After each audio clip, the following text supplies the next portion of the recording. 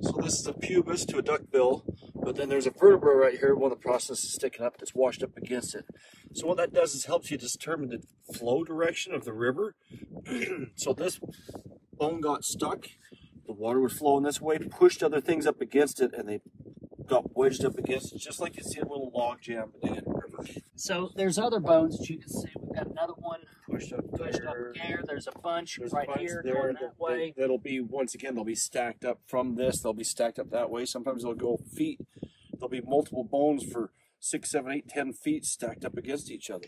But what's going on here? Because it seems like it should be flat up here. Well, first thing you want to look at is see how good the preservation is on this. See how pretty this bone looks.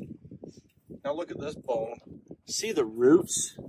See all the stuff stuck in it? It's kind of broken up a little bit. It's kind of fractured. So what this is you can see the layers again coming, and then they start dropping down.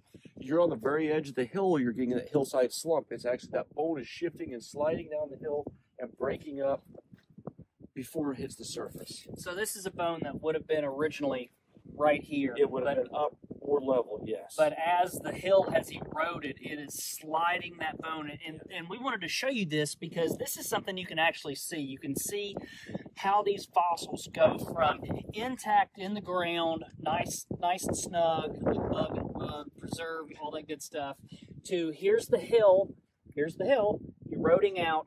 And what happens to these bones when they're underground? Just because they're underground doesn't mean that they're safe. They're still sliding because this hill, it's hard to think of the earth as being liquid, but it really is. This dirt is moving just at a very, very, very slow rate, kind of like a river, and it's pulling these fossils with it.